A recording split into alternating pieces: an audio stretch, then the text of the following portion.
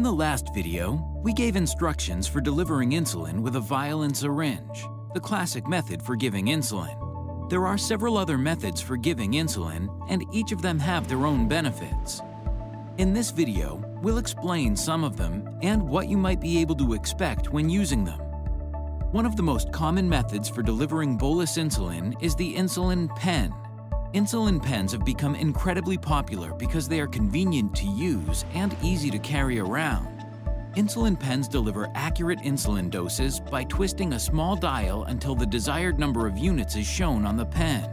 Some insulin pens come loaded with a cartridge of bolus insulin that cannot be removed, while others can be reloaded with new insulin cartridges after they run out. Insulin pens also come with small needle caps that need to be changed after every use. These caps come with small plastic lids to protect from accidental pokes and keep the needles clean. It's important to prime an insulin pen each time it is used.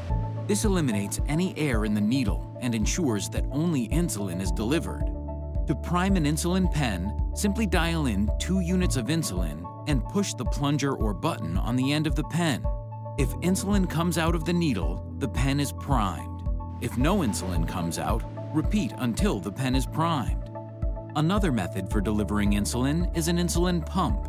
An insulin pump is a device that can help regulate the amount of insulin that is given throughout the day. Some insulin pumps have more advanced features than others, but all insulin pumps work basically the same way. An insulin pump has an internal computer that stores the individual's carb ratio and correction factor.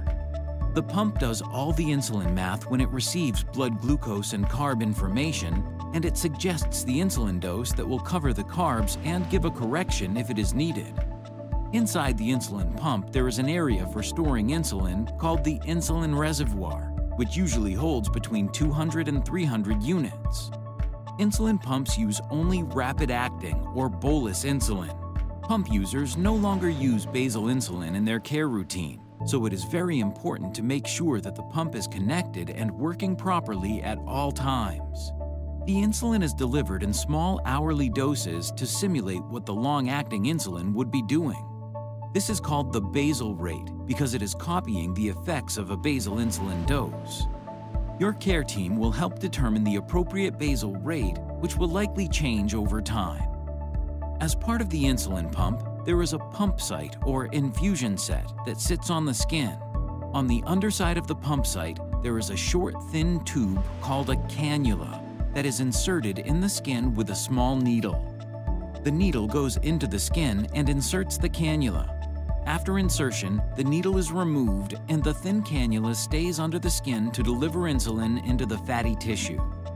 The set is usually placed around the stomach area or upper arm, but it can also be placed on the thigh, hips, or buttocks. Pumps are considered tubed or untubed.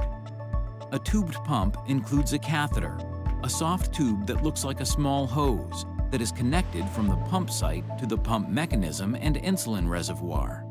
The pump device is like a miniature computer. It likely has buttons and a small screen to allow the wearer to enter information like blood glucose and carb counts, as well as change the pump settings. Untubed insulin pumps are also called patch pumps.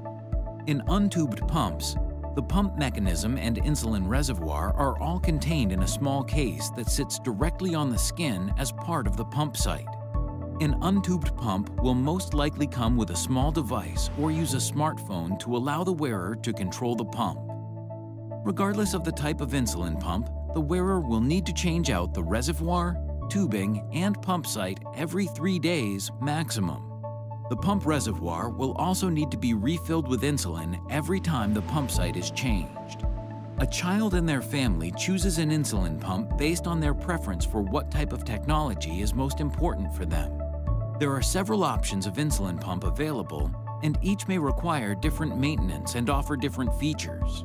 New technology is available every year and can quickly cause information to become outdated, so it is best to talk to your diabetes care team about what options for insulin delivery may work best for you. In the next module, we'll talk more about how to find carb counts using nutrition facts labels and tips for maintaining a healthy, balanced diet for people with type 1.